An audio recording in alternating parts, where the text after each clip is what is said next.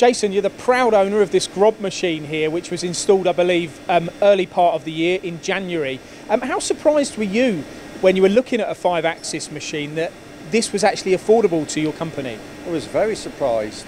I've been looking around at a few other different manufacturers, predominantly new machines. Hadn't realised that GROB had any demo machines. I'd seen YouTube videos of GROBs and I was very impressed. I love the idea of it going upside down and the high dynamics of the machine. If I'm honest, I always thought that they'd be too expensive. So I was pleasantly surprised when a quote turned up within a few days. I mentioned it to Paul and I thought, yeah, I think we can afford this. And, so, and then with their support, looking at the commercial side, this machine then hit the deck. Yeah. It's not the first 5-axis machine you've got though, is it? No, so it's not. I'd be interested to know what you see as the difference between your other machine on a 5-axis basis and this here, with the different way it's configured and how it's built. Obviously the GROB is a horizontal spindle configuration. We've got horizontal machines here already. We haven't done that many jobs on the GROB yet, but one new job that we've set up, we've already seen achieving a surface finish very easily. We're able to interpolate a bore and hold a size and achieve a really good surface finish without trying particularly hard. So all the things we talk about on our channel with the GROB machine, the upside down machining, the fact that the spindle buries into the tunnel, all of those things we talk about, how they can affect and improve precision and reliability, you're actually a good case study to say that you can get really good results or better results as a result of those things. Definitely, yeah. It looks like a compact working envelope, but actually you can get a bigger job on than you realise. With the spindle configuration going up inside the tunnel, you don't always have very much overhang with regard to the spindle coming out. You can use very short tools. It's quite a compact spindle nose with regard to getting over the top of the pallet. So far it's proven really beneficial. And the machine is quite highly spec'd as well though, isn't it? I mean, you've got a high powered spindle, you've got 80 bar through spindle coolant. Yeah. All of these things help with certainly the materials you're machining, because they're not easy, are they? No, they're not easy.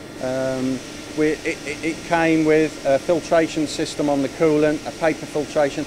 We machine a lot of cast iron, which makes the coolant deteriorate with time.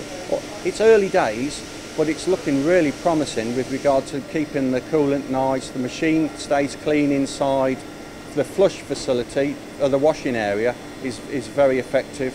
And I come back to the upside down machining with gravity on your side. Have you seen an improvement in tool life as well? Yes, because we're not re-machining the swath that we've already cut, tool life's improved already. Difficult to quantify at the moment, we haven't done enough, but we have seen an improvement already. And having this pallet system here on the end, you know, when I first came in here, I thought this was a single table. Well, it's a single table machine, but I didn't realise you'd got the pallet system on here as well. Yeah. That's all within that very neat footprint, isn't it? Absolutely. And means you can keep that spindle going and load from here. Absolutely, yeah. One of the criteria with us getting a machine, the nature of our work, sort of small to medium volume, we require pallet machines really, put down obviously on the loading time, or the machine downtime I should say. So yeah, I'm pleasantly surprised to have a pallet machine made available to us. And when you compared a part on your other 5-axis machine to this one, you said you got a better surface finish, it was more precise and it came off quicker. Yeah. They're all the three things that you need, aren't they? Absolutely. Absolutely, yes. Yeah, very impressed. Early days, Paul, but yes, very impressed with it so far. Last point, how was the support and the installation and the training and everything from the point that you placed the order for this machine with GROB? It's been very good. I knew Paul Reeves before with another machine purchase, but I've got to say, I'd get home in the evening when we were going through the process of trying to purchase it, and Paul would drop me a text. Anything else I can help you with, you know, any hold-ups, and he was very attentive. And I did say the final thing last time, but this really is the final thing. Some of the other manufacturers that you were looking at, the pricing, because people will be thinking, okay, where is the price point on this? Are you saying that this machine was, in your opinion, more competitively priced than some of the others that were on offer. Was it less than some new machines? It was less than some new machines, yes. By the time you add on, if you'd have gone for a conventional 5-axis without pallet changer, by the time you've added on a pallet system, it took it out of our price range.